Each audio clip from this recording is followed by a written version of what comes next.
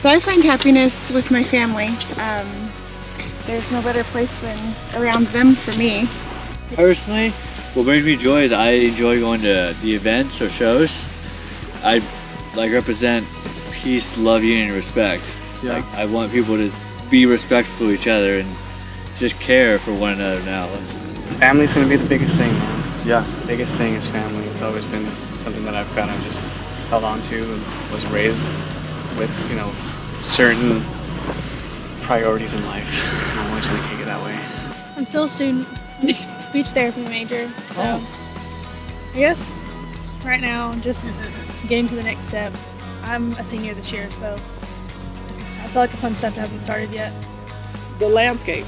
It's all about the landscape. I do travel, so I travel a lot. I travel between, all of Western United States, down as far as Mexico. So I just go and take a look at all of the landscape that God has provided to us. And I think that in the landscape, it just grounds me to know that there's way bigger things than what's happening in a 3-mile radius. Where do you find hope? What are you about? That sounds really good. You guys go over here. Where do we find meaning? We're actually here because Donna was getting baptized. And so for everybody, well, okay, for me, in this group, I find hope in that my life is not a thing in and of itself, that God has plans for me that reach out to tomorrow and the next day and the next day, and that they're good and that He's good, and I trust in that.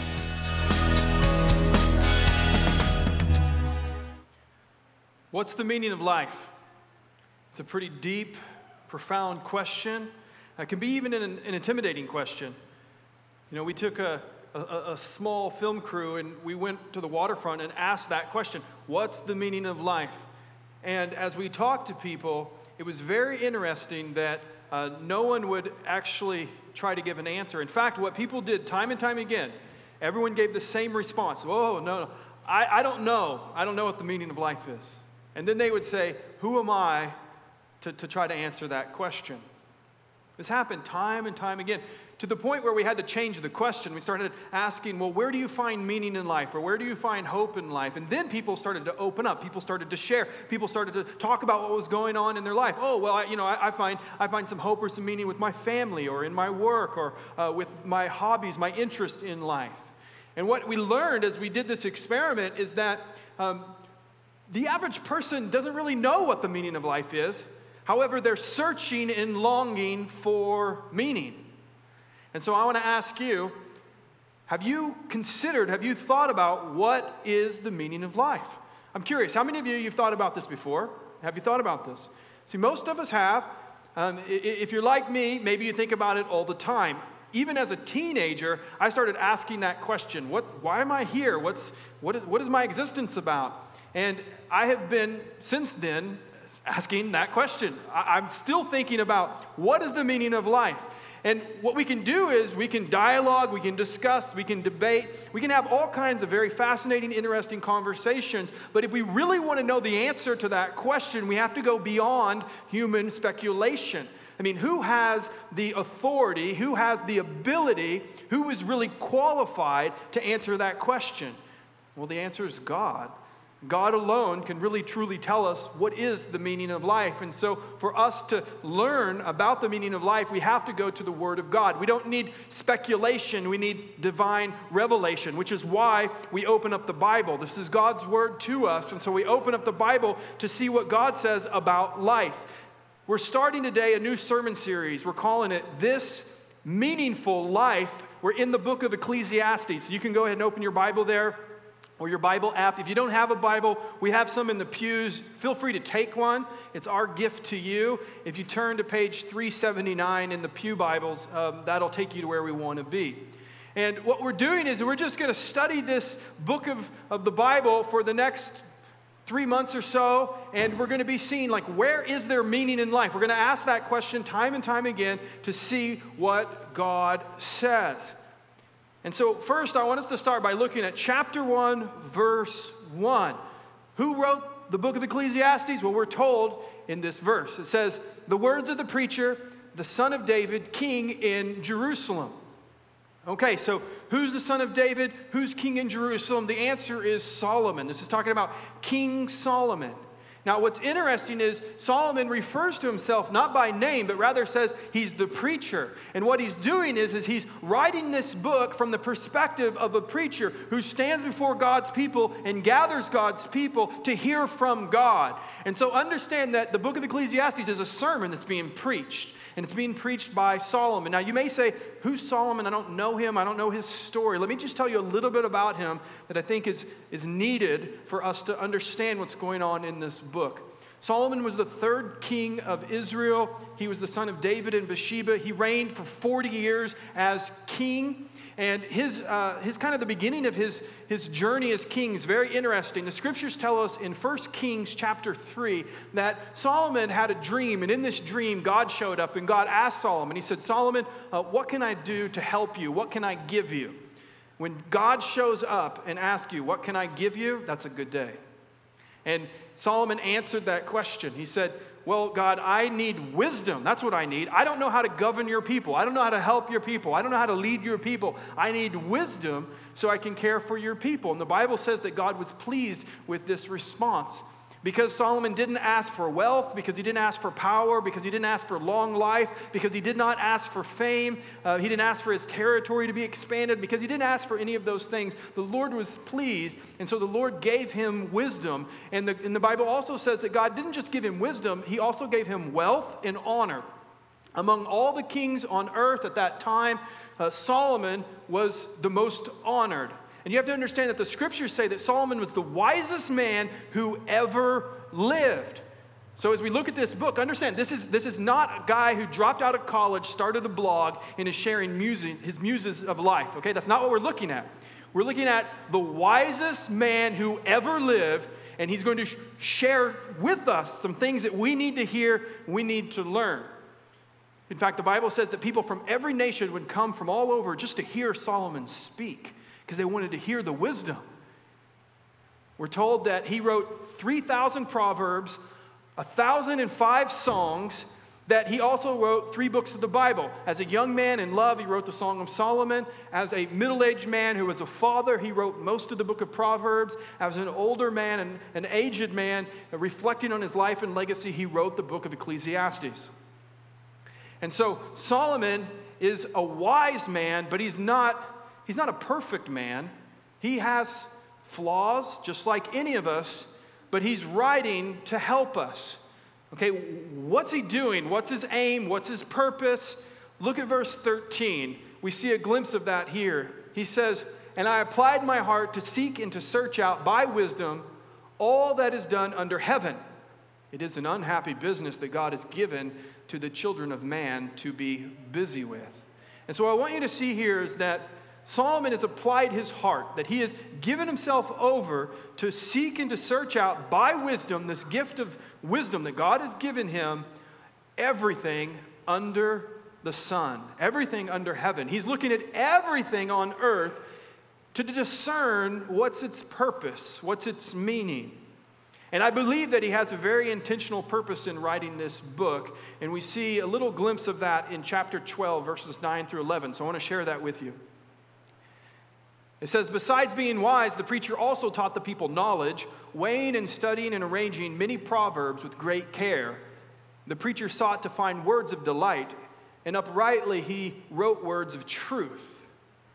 The words of the wise are like goads, and like nails firmly fixed are the collected sayings. They are given by one shepherd."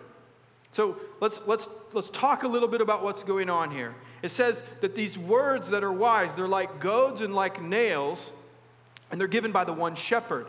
Who's the one shepherd? Well, that's a reference to God. This is saying that God has given Solomon wisdom and understanding, and Solomon is sharing that with us to help us. Now, in order for us to understand what he's really doing, what he's getting at, I think we have to understand a little bit about his story. So I want to share with you just briefly a little bit about Solomon's story. Like I said, he was a wise man, but not a perfect man. In fact, he had a character defect. And the scriptures tell us about this in 1 Kings chapter 11. And what we're told is that Solomon loved women. He loved foreign women. that he loved women. And the Bible says that Solomon was warned by God twice. 2 times, God spoke to Solomon and said, do not marry foreign women, because if you do, your heart will go away from me. They will make you stumble and fall. But yet Solomon did not listen to God, and he married foreign women. But you have to understand, Solomon never does anything just a little bit. It's not like he married 1 woman or 2 women or even a dozen women. The scriptures say that he married 700 women, okay, who were princesses. And he had 300 concubines. He had 1,000 women. I know some of you, maybe you're married and you're saying, I have 1 wife and I can barely take care of her. How do you take care of 1,000 women? I have no idea. But it's not what God wanted. In fact, the scriptures say that what Solomon did was evil in the sight of God. And what happened is, in his old age, his heart was turned away from God because of these women. They all worshiped false gods, and he was persuaded by them. And I think that this is important because what I believe is happening is I believe Solomon is writing to us. He's writing to us saying, look, I have made some big mistakes in my life. I started out strong. My faith was going good. But then I got hung up. I started focusing on women, and it led to destruction, and my faith went sideways. And so he's writing to help us, to give us wisdom. And we're told here that his words are like goads and like nails. What's a goad? You probably don't even know what that is. I had to look it up myself. A goad is a long stick. It's kind of like the staff of a shepherd.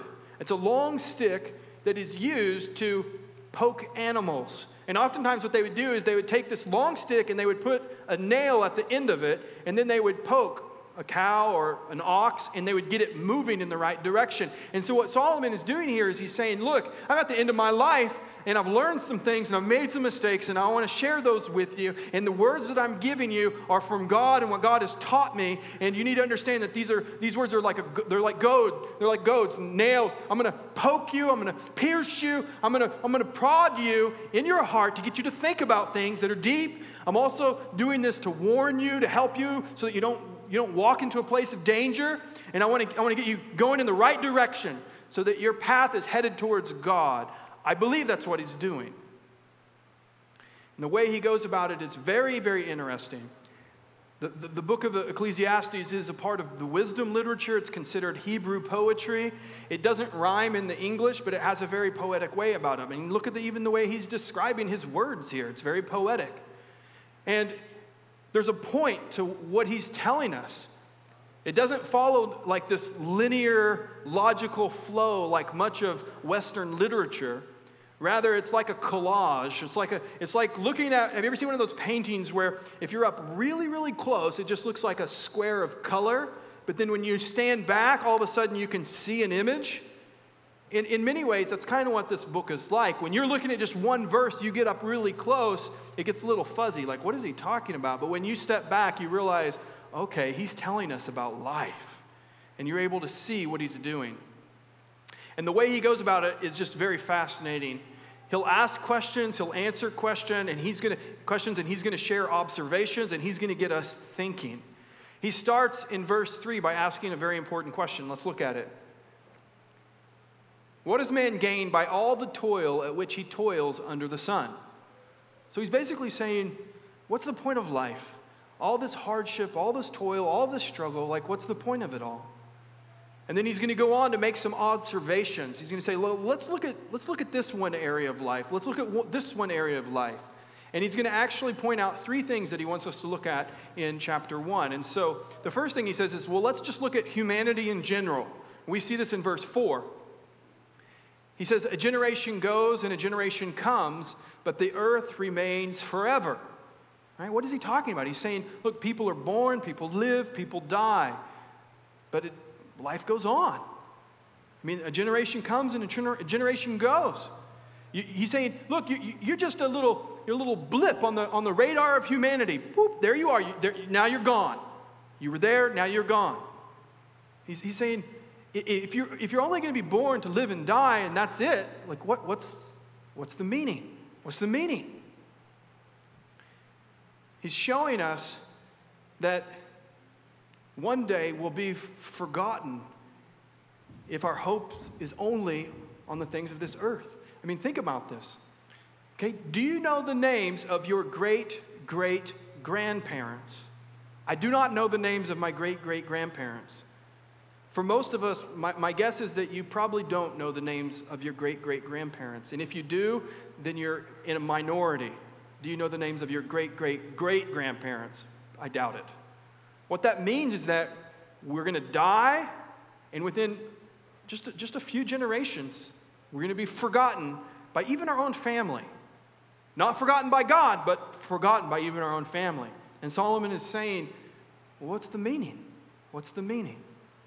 He goes on to say, well, let's observe just nature and the way that the earth kind of functions. We see this in verses 5 through 7. He says, the sun rises and the sun goes down and hastens to the place where it rises. The wind blows to the south and goes around to the north. Around and around goes the wind, and on its circuits the wind returns. All streams run to the sea, but the sea is not full.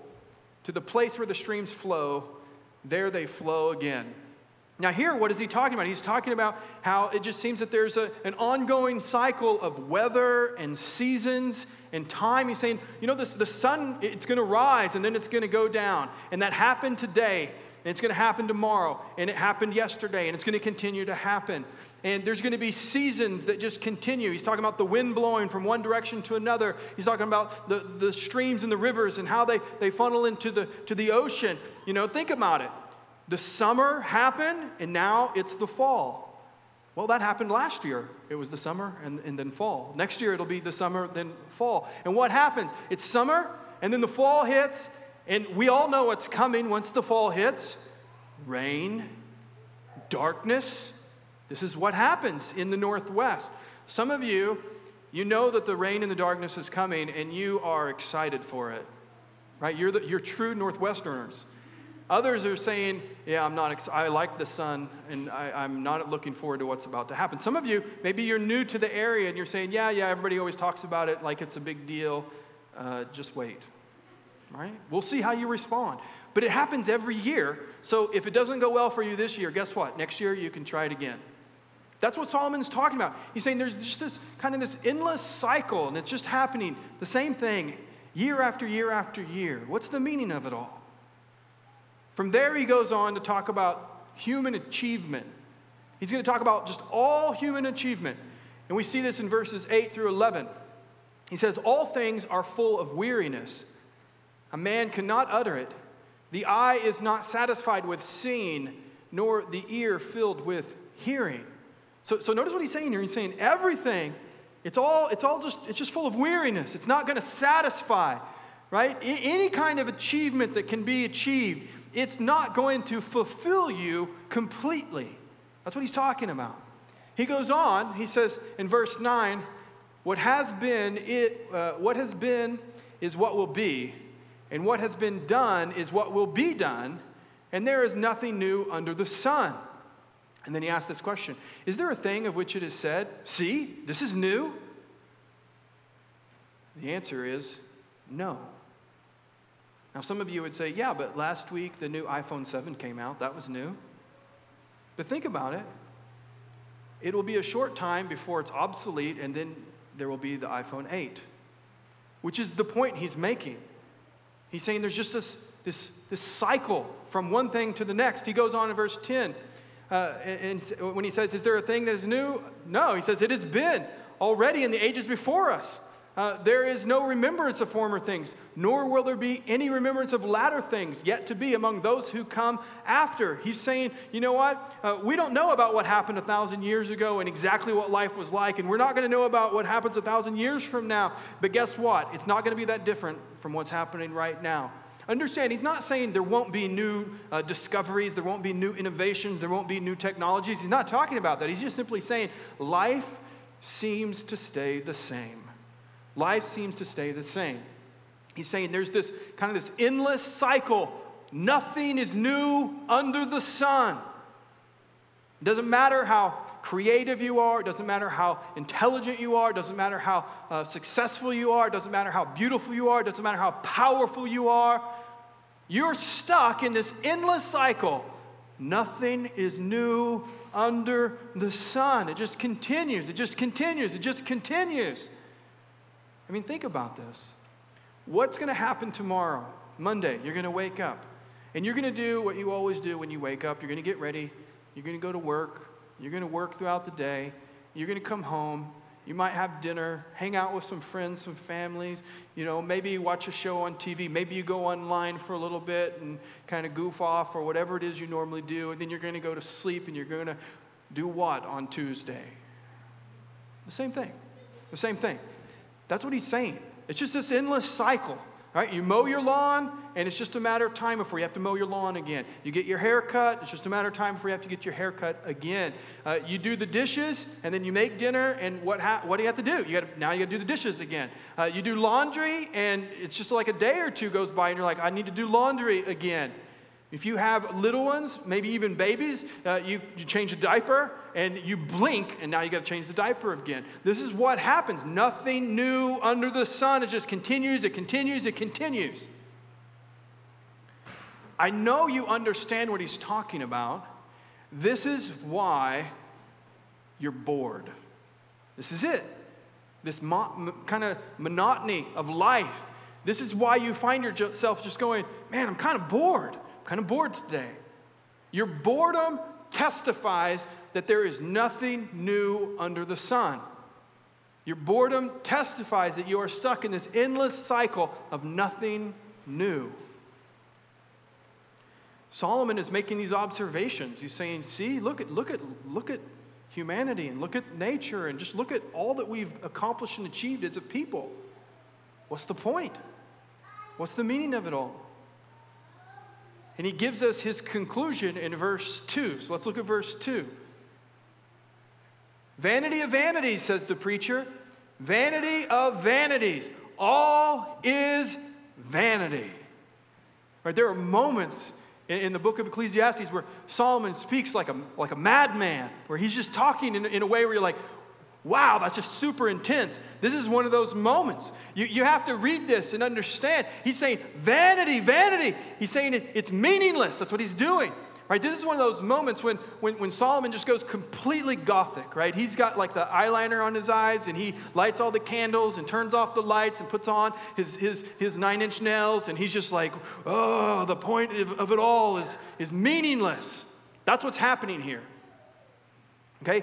The word vanity in Hebrew is hebel, and that word is the theme of the book. It shows up, it's 37 times throughout the book in 30 different verses. And the word means this. It means a mist, a vapor, a breath. It's a puff of air. It's here and gone. It means futile, elusive, meaningless. That's what it means. In the NIV, it actually says meaningless, meaningless. Everything is meaningless. He's saying, look, there's so many things in life that are just, they're temporal, they're futile. They're here and they're gone, and they're meaningless. I know right now you're thinking, wow, that's a bummer, right? Thanks, Pastor, for let's study that book for, you're not wanting to invite Solomon to come to your house and hang out, right? You're saying, this is the guy who's probably he's a downer. Like, what is he? Like, this is a bummer. You got to understand what he's doing, okay? His words are like goads. Like, he's got intentionality. He's poking us. He's trying to prod us. He's intentional in what he's doing. You see, it isn't until you're willing to face meaninglessness that you're able to actually find meaning. That's what Solomon knows. It isn't until you're willing to face the meaninglessness of life that you're able to then find where there really is true meaning. It's kind of like knowing that the Grand Canyon is beautiful. Maybe you've heard someone say, yeah, the Grand Canyon's beautiful, but you don't really fully understand the beauty of the Grand Canyon until what happens. until you actually walk up to the edge. When you're standing there on the edge of the canyon and you're looking down and you see the depth of the canyon, you see how far it goes down, how deep it actually is. And in that moment, you start to feel a little bit afraid. Like, what if I fall off the edge? What if I fall down there? Or there's this moment where the vastness of the Grand Canyon makes you feel smaller than small. And it's in that moment when you're feeling really small that you actually are able to see the beauty of it.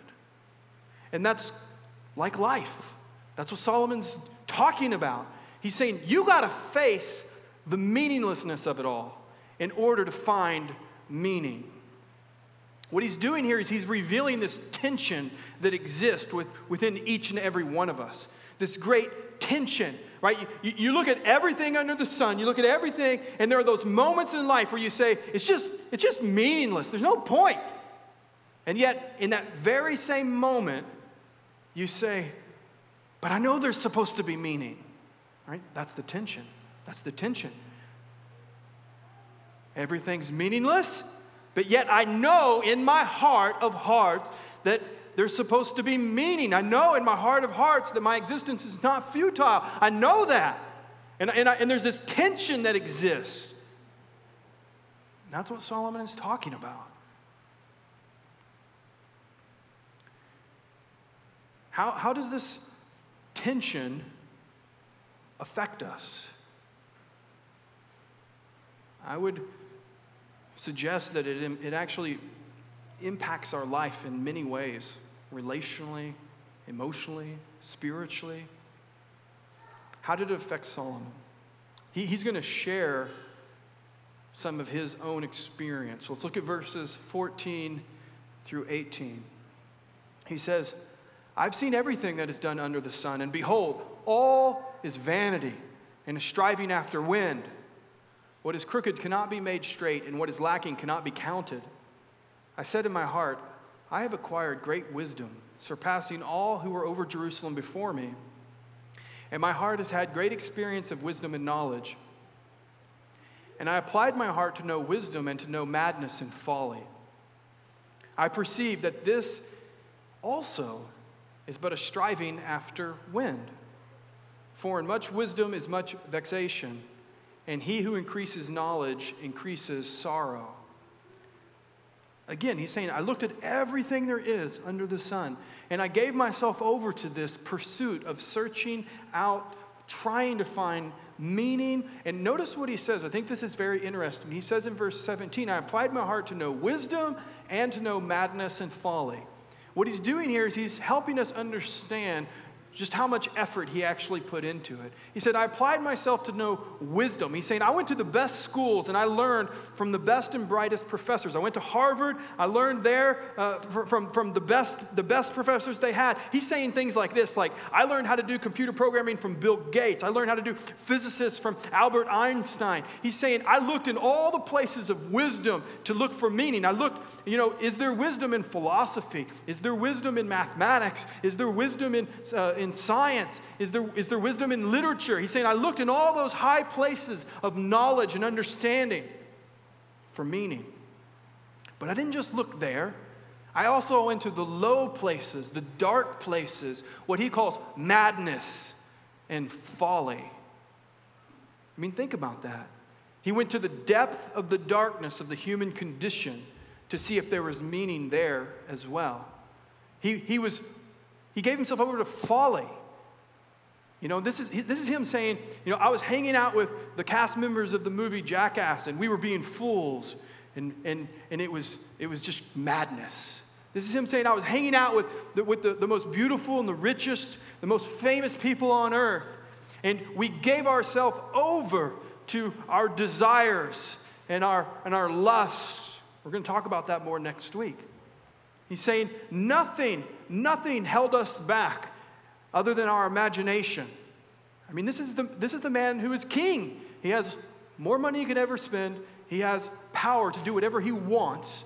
And he's saying, and I did it all. I did it all. And his conclusion is vanity, meaningless. He says it's just a striving after the wind. I mean, think of that imagery. What happens? You chase wind. You try to grab the wind. What do you get when you grab the wind? nothing. Nothing. That's what he's saying. I went after it, and there was nothing there. And then he shares with us how it affected him emotionally in verse 18. He says, "For in much wisdom is much vexation." That word means trouble or distress. And he who increases knowledge increases sorrow. He's saying, when it was all said and done, I just had a lot of distress. I had a lot of despair. I was filled with sorrow. I went right there to the edge of it all, the meaninglessness, and I looked it right in the face, and it brought about sorrow. Have you ever had one of those moments when you're just looking at life and questioning, like, what's the point of all this?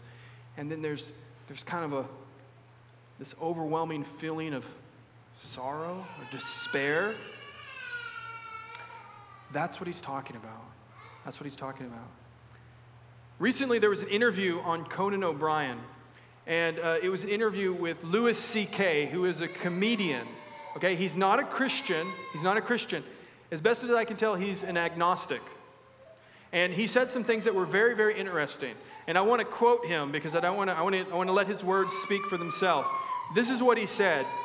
He said, "Underneath everything in your life, there's that thing, that empty, forever empty.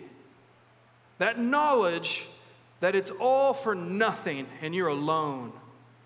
It's down there. It's down there inside you." Okay, this is a man who has risen to the top of his profession, a world-renowned comedian. And he's sharing this experience he had. He went on to say how he was driving down the highway in a car, and he's driving, and all of a sudden there was this flood over him of what he calls the forever empty.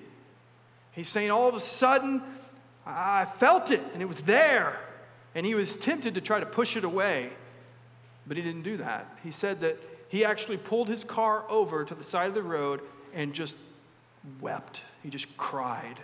He's just sitting in the sadness. What's he talking about? He's talking about looking at the meaninglessness of life. That's what he's talking about. And he's sharing this story, and as he's sharing this story, the audience, he's a comedian, so he's funny. The audience is laughing, right? They're laughing at what he's saying. But Conan O'Brien, if you watch his face, he's just kind of like, he's looking at him. He's, I imagine he's thinking like, wow, you are really sharing something really deep and profound. But people are laughing because it's uncomfortable. They're laughing because they don't know how to respond to it.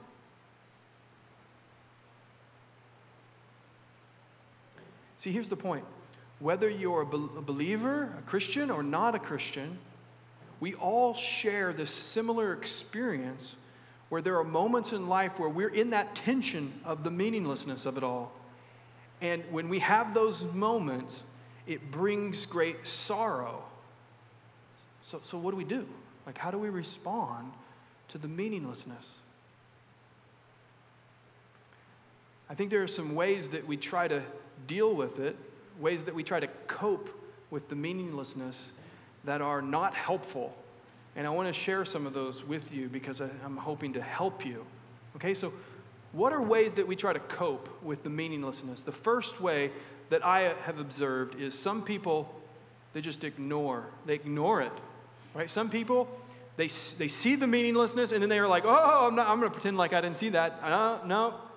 Right? Those are the people who, they're kind of living in a very kind of shallow, surfacey existence. You don't want to talk about deep things. Don't want to talk about hard things. No, don't want to talk about that. Right? Those are the people that even now they're saying, I don't like the sermon pastor, putting their fingers in the air, blah, blah, blah, blah, blah. I'm not going to listen. You can try to ignore it, but it won't make it go away. I know a guy who tried to ignore it. He was a construction worker, and he felt like his life was meaningless. And so the way that he tried to ignore it was very creative. What he did is he actually always talked about, hey, in the future, I'm going to retire. Right? I'm not going to deal with this right now, but in the future, I'm going to retire. my circumstances are going to change, and when my circumstances change, then all this meaninglessness is going to go away. That was basically what he was doing. He's very creative in the way that he ignored it. And so he spent his life thinking about the future, and what happened is that he retired, and shortly after, a few years after, he was dead. He was dead. He was not an old man, but he was still dead. It's as though he was saying, it's meaningless, but this will give me meaning. And then when he got to that place, he realized, oh, it's also meaningless. Right? If you ignore it, it will not go away. Eventually, you have to face it. Eventually, you have to face it. One of the other ways that people try to cope with the meaninglessness is escape. Right? We see that life is meaningless, and then we say, oh, I don't like that, so I'm going to just check out. Right? I'm going to preoccupy myself with something else. And understand, there are limitless opportunities for you to escape in our culture, in our society. And so there are all kinds of ways that people do this. Some people escape through entertainment. I'm going to watch a movie, or I'm going to play a game online, right? I'm going to create an avatar. I'm going to enter into this world online, and I'm going to devote myself to it. And there, I'll really live life. Life out here in the real world is meaningless, but in this world, in this fake world, in this false world, I can be something. And so they escape to something else. There are other ways that people do this, though. For some people, they escape through food. I don't feel good. I'm down. I'll eat. I feel really good. Let's celebrate. Let's eat. I'm bored. Let's eat. It's just an escape. It's an escape. For other people, it might be medicating themselves with substance. Hard week at work. Let's go hit happy hour. Let's get wasted. That'll make things better. There are all kinds of ways that people escape. I knew a guy who literally escaped his life. He faked his death. Okay, he was married, he had kids, and he was meaningless in some regards, and he felt that. And so his solution was, well, I'm going to escape. So he faked his own death, and then he moved across the country and started living this life of lust and perversion. He just gave himself over to it. It didn't solve the problem. It just brought a lot of pain and suffering to all the people he loved. Right? You can escape. You will be able to escape. You can preoccupy yourself. You can be very busy doing nothing. You'll even laugh. You might have some fun. It will not solve the problem. It won't do it. It won't do it. It's not the solution. How else do we cope with meaninglessness? The third way is sometimes people quit. Some people, they're face to face with just how meaningless life is, and that sorrow, that sadness becomes too much, and they think, I just want to be done. I want to end my life. Right? I just don't want to live anymore. In extreme examples, these are people who take their own life and they commit suicide. Now, I know when we talk about those kinds of things, it gets a little bit uncomfortable. Sometimes people will think, well, should we talk about that?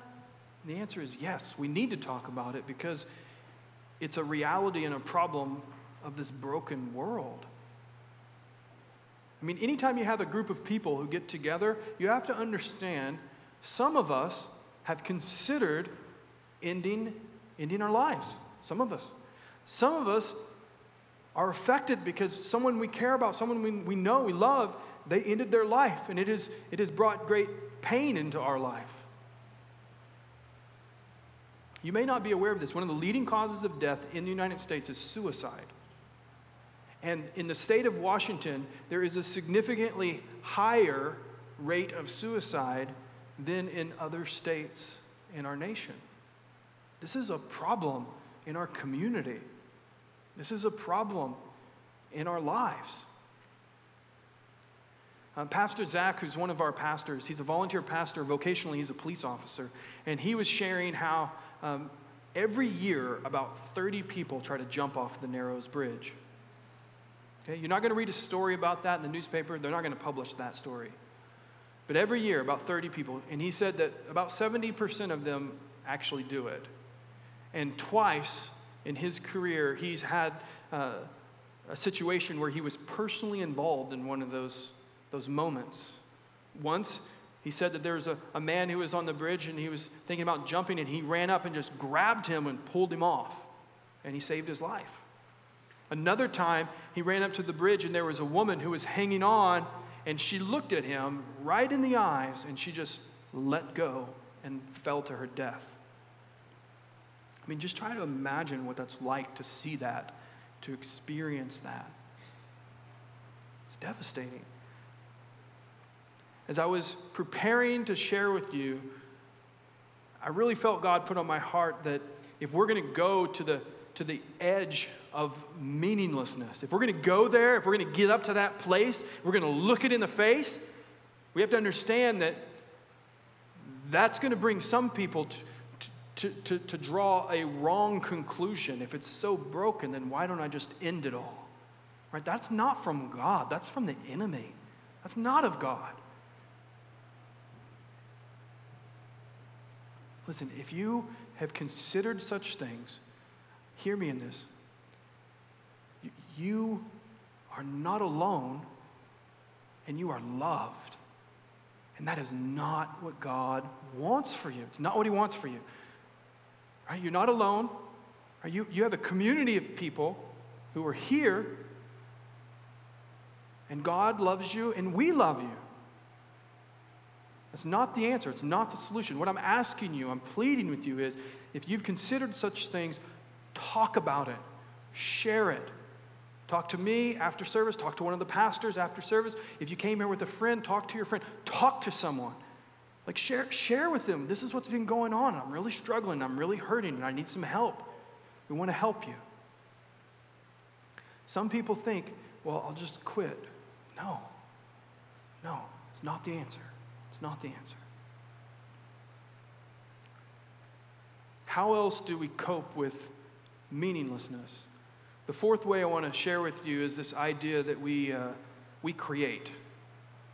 Right? So for some people, they look at the meaninglessness of life and they say, I'm going to reject that. And the way I'm going to reject it is I will create meaning. I'm going to build something. I'm going to make something. I'm going to bring meaning to my life. And this is the American dream. This is what most people in our culture do. There's someone thinking right now, well, you know what? Life seems meaningless. I'll start a business, and then I'll have a meaningful life. There's someone thinking, you know, life seems meaningless. I'll find that special relationship with that special someone, and then life will be meaningful. Right? This is what we do. We think if I have this, if I build this, if I get this, then life will be meaningful. And so we strive to create. Now understand, the act of creating itself is good. It's imaging God. But if you're trying to create to give yourself meaning, then you're actually doing a form of idolatry. You're not actually being you're not actually imaging God in creation. If you start a business, that's good. But if you're starting it to find your meaning, that's not a good thing for you, and it's not going to work. I know a gal who, she was married, not a good marriage, right? She was what most people would probably describe her as like a frumpy housewife. Not a good marriage, wonderful kids, bad marriage. And there's a lot of just meaninglessness there. She was stuck in that endless cycle. Nothing's new, nothing's new, nothing's new. This is how she responded. She wanted to create meaning. And so what she did is she divorced her husband and she became a bodybuilder. Okay, that's what she did. And she started working out a lot, and she got super buff and ripped, and she started entering the competitions. And what happened is she changed her physical appearance, but inwardly, she was still hurting. She was still broken. Right? She thought, if I do this, it'll bring meaning in my life, but it didn't work. She tried to create meaning, but it didn't work. I share these things with you because We all are tempted in different ways to really deal with the meaninglessness of life. You know, what is your proclivity? What do you naturally just kind of, lean towards? Do you ignore? Do you escape? Do you want to quit? Or do you create? I think understanding that about yourself is really important, because as you start to give yourself over to those things, you can identify what's really going on in your heart. I'll confess with you, for me, I'm someone who will escape, but I'm pretty boring in my methods of escape. I don't try to fake my own death. What I typically will do is I will binge watch shows on Netflix, right? And maybe you can identify with that. Maybe you can say, yeah, I just finished up, the newest season of whatever your show is. We do these things. And while we do them, we're trying to somehow deal with this tension. Life is meaningless, but I know I'm supposed to have meaning. I know it's supposed to be meaningful.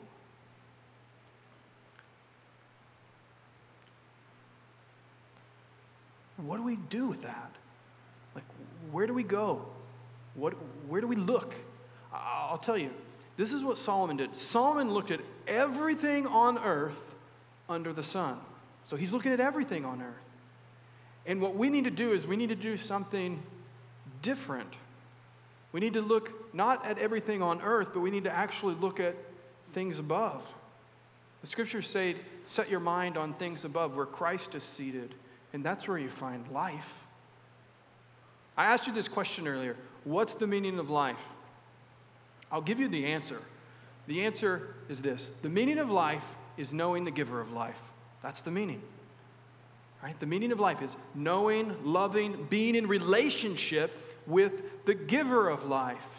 Right? God created you with intentionality and purpose. He made you in His image and likeness as an image bearer. You have dignity, value, and worth. And He's made you so that you would know Him and you would have relationship with Him. That's the point. That's the meaning of it. So that you would know your Creator and experience the joy of being in relationship with Him. You see, in Solomon's day, he said, there's nothing new under the sun, and he was correct. In his day, there was nothing new under the sun. But after Solomon died, something happened that was new. Something happened that Solomon could never, ever, in a million years, he would have never conceived of such things. Something happened, something new. God did something new. What was it that God did? God got off of His throne in heaven. He was in glory in heaven, and He got off His throne, and He entered into our world. He came to earth in humility. That was new. That never happened before. And then God added humanity to His divinity. He took on flesh. He became a person, a human, and He lived among us. He actually entered into that endless cycle of nothing new. He entered into that to identify with our suffering, to identify with our sorrow. That was new.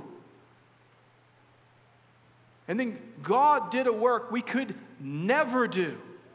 He went to the cross and died in our place for our sin. That was new. I know some people are like, I don't like that word sin. Sin just means missing the mark. You have to understand, when we try to deal with the meaninglessness of life apart from God, we go to a place of sin. We're missing the mark. God died for that sin. It took the death of God to make a way so that we could be forgiven, so that we could be redeemed. And God did that new work for us. And the Bible says that God was placed in a tomb, and on the third day He rose from the grave, conquering sin and death. That was new. I mean, who is risen from the grave never to die again? Only Jesus. No one else. And the Bible says this, that right now Jesus is on a throne in heaven, After he rose, he ascended into heaven. He's on a throne in heaven. And the scriptures say this, that Jesus has spoken these words. This is a quote. Jesus has said, "Behold, I am making all things new." Jesus is making all things new.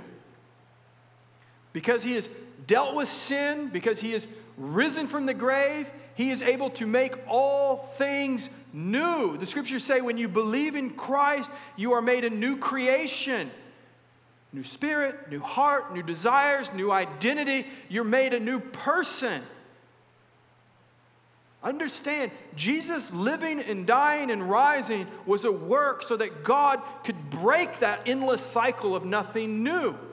So that there could be something new, something of meaning. And he has done this work for you. He has done this work for you. And it even gets better because there's a promise that Jesus is going to return.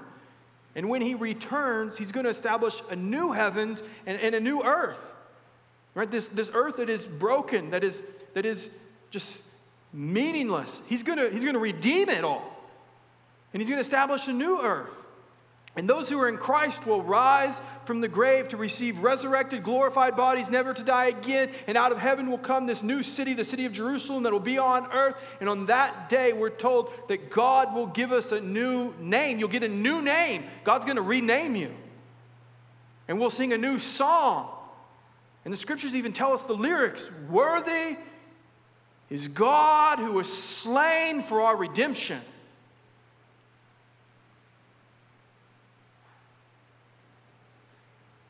My concern is that when you are face to face with meaninglessness, you will try to somehow find something new under the sun apart from Christ. Which means if you look, if you search, if you give yourself over to all these other things, you will never find meaning. You'll only find despair. In order to find the meaning of life and the meaningful life, you have to see Jesus and receive Jesus. There is no other solution, no other option that will work for you. Some of you, you've lived your life and it's been meaningless. You've lived without living. And today is the day when God does something new in you and gives you salvation. There's this story in the scriptures about a man named Nicodemus who went to Jesus and he said, Jesus, I can tell you about the kingdom of God. And he was really asking, like, what is life supposed to be about? What do I need to do? How do I respond to you, Jesus? And Jesus said, you need to be born again. How can I be born again? I'm an old man. Like, what? Jesus said, you need to be born again by God the Holy Spirit. He was talking about him being spiritually born again, receiving new life. He went on to say this. Jesus said, believe. If you're sitting there right now and you're saying, I want to go from meaninglessness to meaning, what do I do? The answer is believe in Jesus. That's it. Believe that he's God. Believe that he lived without sin. Believe that he died for your sin. Believe that he rose from the grave. Believe that he's coming back. Believe that he alone is able to give new life. Believe. And what happens is when you believe, you become a new creation and you get a new mind and a new perspective. And what that means is that even if you're in a place where you're saying, I feel like I'm stuck in this endless cycle of nothing new, you know in your heart of hearts that even in that place, when you're facing the meaninglessness, that there is meaning in Christ. Your heart is not full of sorrow, but rather joy because of Jesus. That's what happens. That's what I want for you. That's the invitation. Let's pray. Father, we thank you for loving us. We thank you for sending Jesus to redeem us. And God, we confess there are ways that we try to cope with the meaninglessness of life that are not beneficial, that are sinful, actually. Forgive us, Lord, for the times we ignore it. Forgive us for trying to escape it. Forgive us for wanting to quit. Forgive us for trying to create some kind of meaning apart from you. God, we acknowledge you alone are able to give meaning. You alone are able to make all things new. And we ask, God, make us new. Give us new life. Give us minds that are new and hearts that are new and lives that are new. We ask, Holy Spirit, empower us to rejoice in Jesus as our meaningful life. We pray this in Christ's name. Amen.